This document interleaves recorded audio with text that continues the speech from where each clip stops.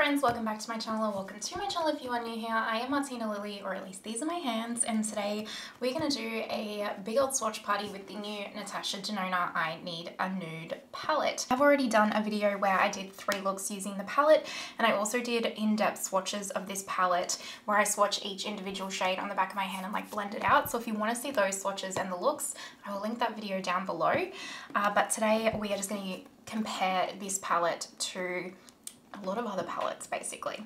So hopefully that sounds interesting to you guys. If it does, go ahead and do the YouTube things, like, subscribe, hit that notification bell, and let's get started. This is the inside of the palette here. Obviously mine's looking a little grubby because I have swatched it before. If you haven't caught one of these videos from me before, basically what I do is insert a heap of photos of this palette's like full arm swatches compared to other palettes that it might be similar to, and then I kind of do a time lapse of like the metallic shades and other shades that I think might be similar to them within the Natasha Denona collection and potentially other palettes within my collection as well. So it's not really a lot of me talking or anything like that. The point of this is just to see the shadows kind of swatched out and compared to other palettes to see if maybe this is something that you are looking to bring into your collection or not. That's up to you. I did ask on my community tab like what palettes you guys wanted to see, like swatch comparisons, like full arm kind of comparisons to this palette, and what palettes you wanted to see. That was, I don't know what I was trying to spit out there, but hopefully you got the gist. Anyway, any of the palettes that you guys suggested, as long as I had them in my collection, I have done that. So first up, what we're going to do is we are going to slide into a like screenshot of just this palette swatched out on its own in case you haven't seen it. And then we will slide into other like photos of this palette arm swatches compared to other palettes, and I will have timestamps and everything down below for you guys just in case you only want to see certain parts. This palette will be linked in the description box. If you do click on the link and shop through it, it is affiliated, so thank you so much. All of that just goes back into supporting my little channel here. Bear with me, I'm tongue-tied today apparently. Also, one little caveat. My palettes are pretty dirty and grubby. Like, I use them, I swatch them a lot, that kind of a thing, and honestly, I hate wiping them down, to be completely honest with you, because it's just tedious and annoying. So this is no shade or hate to you, but if that annoys you, I'm definitely not the swatch video that you want to watch, just FYI. And I get it, like I said, no judgment. Alright, so let's go into the photos.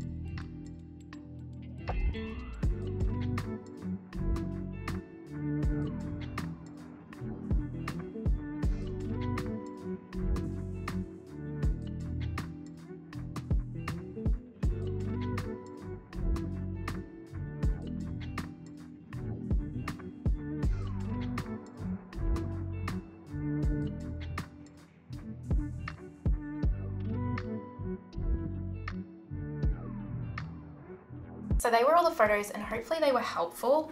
Now what I want to do first is I do have all of my Natasha Denona palettes that I want to kind of compare some shades to, but I do want to kind of compare this to the Makeup by Mario Ethereal palette first, just because honestly this like new wet, sparkling wet formula from her reminds me of this formula from the Mario Ethereal Eyes palette, and I know that this palette sold out super quickly and a lot of you are still wanting this palette, but it's like apparently it's never coming back. So maybe if you're wanting this palette, actually to be fair, straight up, if you're wanting this palette, I do think this palette is a really good, if not better option personally. Personally, I think this is a better option, but I'm going to compare these because these three formulas really remind, these three formulas here, sorry, remind me of the Sparkling Wet formula. And let's see, I haven't swatched this in a hot minute, so I want to swatch this and see how much I think, if this is better or this one's better. Does that make sense? Anyway, let's do the time lapse and then I'll come back and chat through.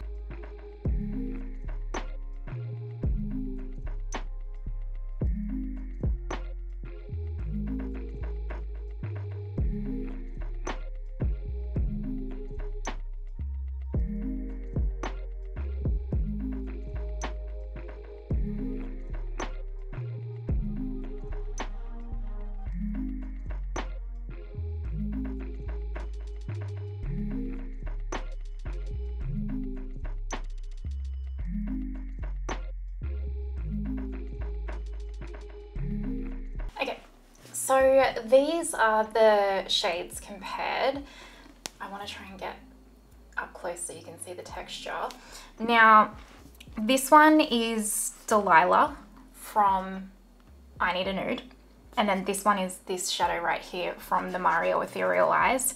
And as you can tell, so each second one here is from the I Need a Nude, and then these ones right here are from the Mario. And what I can tell is just from swatching them, the textures feel really, really, really, really similar. The difference for me is that the Natasha Denona Sparkling Wet formula has more of a base pigment to it. So there's a lot more of a like opaque color to them versus the Mario one, which is more of like a suspended glitter. And these do have a base, but it's more of a translucent base with that glitter. But the formula is the same. It feels like, not exactly the same, but pretty close. But it's just that the Natasha Denona shadows have a more intense base to them. While I'm here as well, I just want to swatch Travertine and this shadow here from Mario, because they're quite similar. Which is funny because Travertine looks a lot more silver in the pan, but it's quite taupe. And then the Mario one is definitely more of a metal-ish color. So definitely not, I mean, maybe similar enough for you, but they are different colors. I will also, just for interest's sake, swatch Filigree and Ella. So I'll do Ella first and then Filigree against this one. I'm not going to swatch the mattes in this swatch comparison video, by the way. I'm sorry if that's what you were looking for and that disappoints you, but this is going to be way too long. And also for me, mattes are just mattes. They're same but different in different tones kind of thing. So for me, it's about the formula of metallics, and I'm sorry if that upsets you. So they're pretty similar. Like Filigree here and this one from Mario's pretty close. Same but different, right? So these shadows for you, they might be enough. They might, if you have the Mario palette, it might be enough for you. That's up to you to decide. Or if you've been wanting the Mario palette, maybe the I Need a Nude is for you. Up to you to decide. What I'm going to do now is compare the metallic shades to other shades in my Natasha Denona collection. I wanted to do the Mario one first, even though it wasn't Natasha Denona, because this wet formula is probably the Mario Ethereal Eyes palette is the closest I've got in my collection that I can think of off the top of my head like this. If you haven't seen one of these, basically I'll start with Whisper here and then go through my Natasha Denona collection and swatch any shades that I think are similar up my arm, and then I swipe to like another screenshot and I put the shade names on the screenshot. So hopefully it's interesting and enjoyable.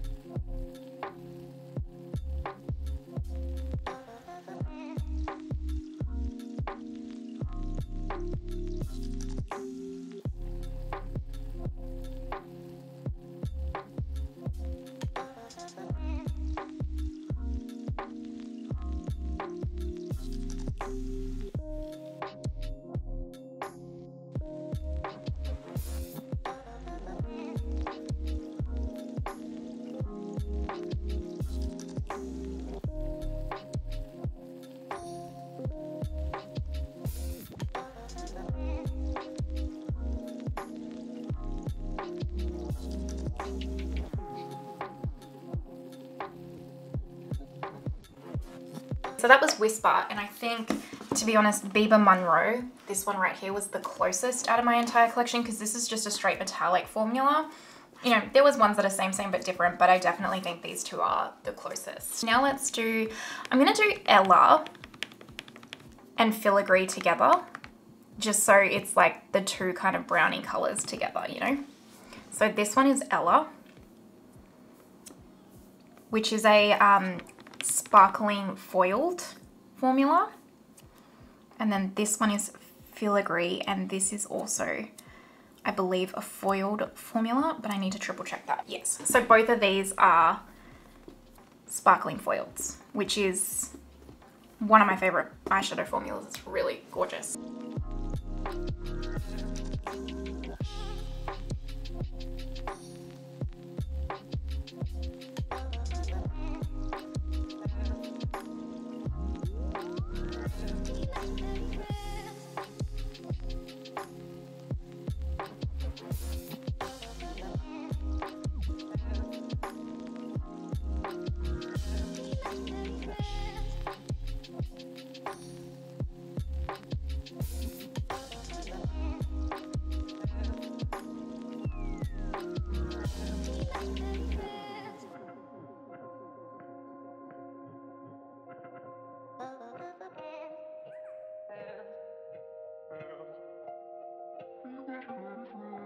There are all the bronzers, and I mean, you can tell, right? I think this one right here from Glam is the closest.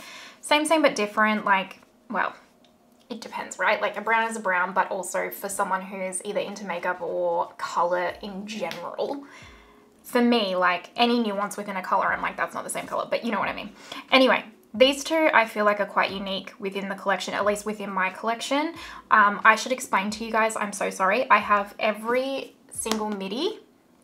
I have the Biba palette, the Gold palette, the Trio Chrome, the Circo Loco, the Metropolis palette, and then a few minis and stuff. So I've only got ones out, like I've gone through and picked out ones that have similar colors. If I miss a shade or something, just message me on Instagram, and if I have it, I will swatch it and take a photo for you. Okay, anyway, these two for me are quite unique all on their own, and the formula, so these are all just straight metallic shades, whereas these two are the foiled, and I think this is where you can like really kind of see the difference in them. I don't know how much it will show on camera, but like in real life, these are just so kind of like foiled metallic looking and just have this extra sparkle to them, whereas these are like straight metallics, and both have their place, right? Like neither, I mean, I prefer this one just because I like a little bit of sparkle in my life, but that's up to you. Let's go ahead now and do Travertine.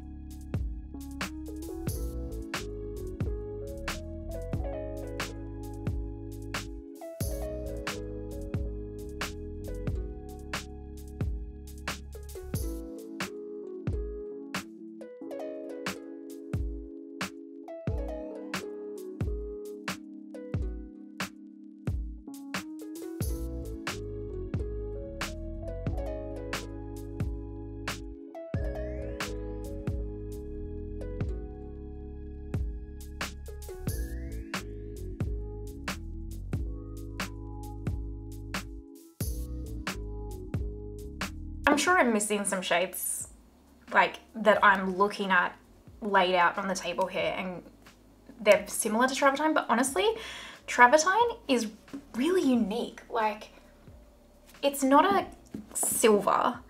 Well, it's a taupe, right? I guess. Is it a taupe? Like, it's not it's like a brown and a silver and a gold all had a baby almost. Like I cannot find a shade within the Natasha Denona collection that I own that is similar to this, and maybe I'm missing something, but yeah. I think the closest would be like Retro Glam, Oscar out of Retro Glam. So, I mean, that's pretty cool. I personally, this shade is really unique in my Natasha Denona collection. All right, let's do Delilah now.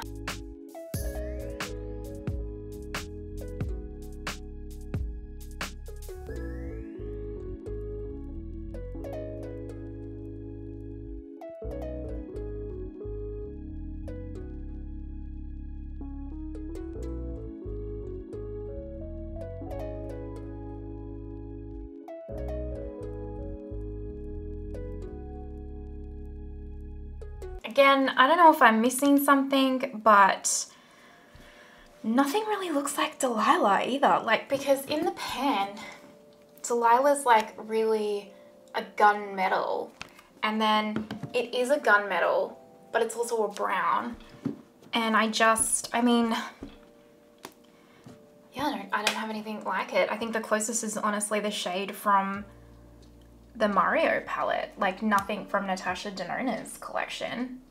Maybe I'm missing something. I'm sure some of you were screaming through the screen going, yeah, this shade, but yeah, it's very unique in my mind. All right, let's do Muse then.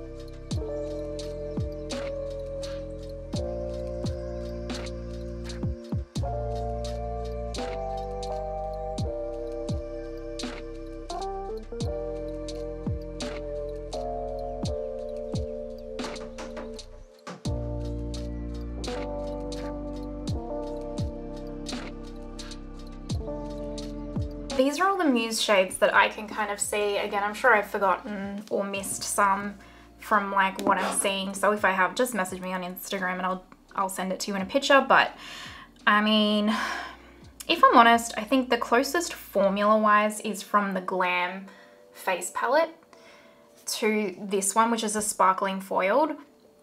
But even then, this is just more intense and slightly different. The Glam face palette is like the sparkling foiled, and the new wet formula had a baby. Whereas like, yeah, there's just nothing like it. Like she really has amped up her formulas, and her formulas were already beautiful. But it's like, I remember what we used to say about Natasha Denona was that her mattes were like truly impeccable, but her metallics were just kind of like a straight metallic and not like, didn't have that extra oomph of what like a Pat McGrath Labs special shade did. And it's like she's listened to that and gone, oh yeah, well here you go, here's some special shades. And I'm all here for it. These are beautiful, impeccable formulas. We've done filigree, so now let's go ahead and do sheen.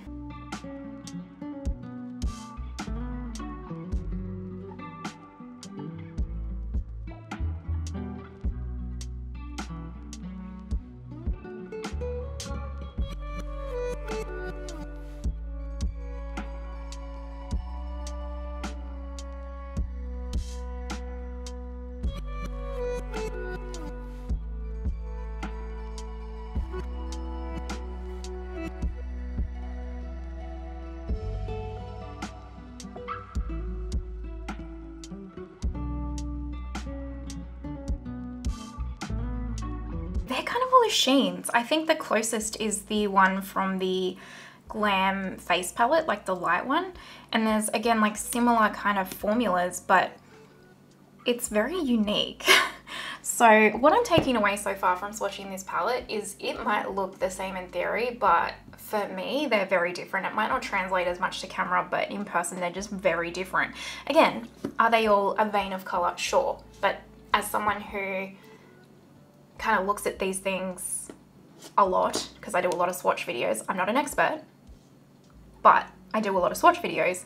Like, they're so different, the nuances are different. But again, that's not up to me to say, oh, it's so different, you should get this. It's up to you to go, okay, that nuance is different enough, or that nuance is what I'm looking for in a shade to actually warrant picking this palette up, kind of thing, you know?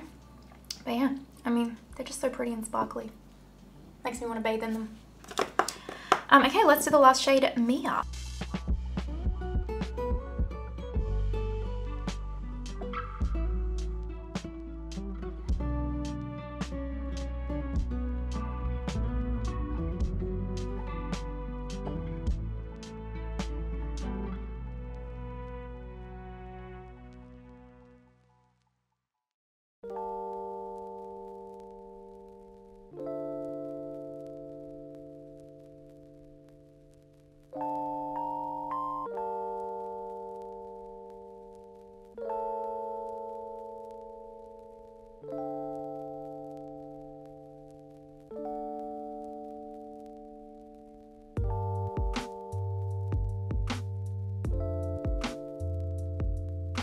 All of the pinks. I think the light pink from the Glam palette is the absolute closest in formula and shade. Like if you get up quite close, they probably look more similar on camera, I think, than they do in person, but they are the closest. And then, you know, you can't, and then I guess retro, and then you have the variations from there.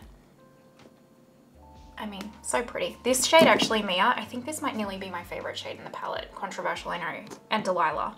Definitely these two.